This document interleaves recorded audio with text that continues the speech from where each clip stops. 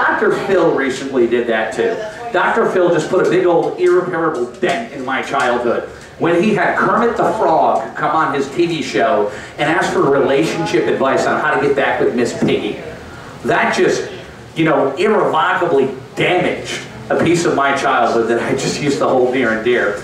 And it hurt so much that I had to go online, find it on his website, hack it and change the verbiage, and then take a screenshot of it.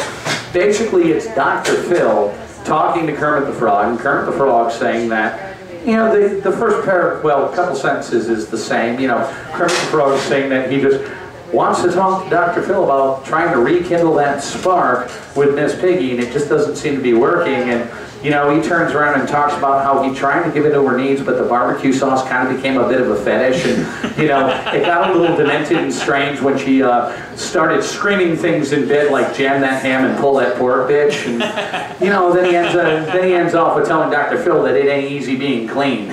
But yeah, that was only up there for about 10 minutes before it got taken down, but I got a picture.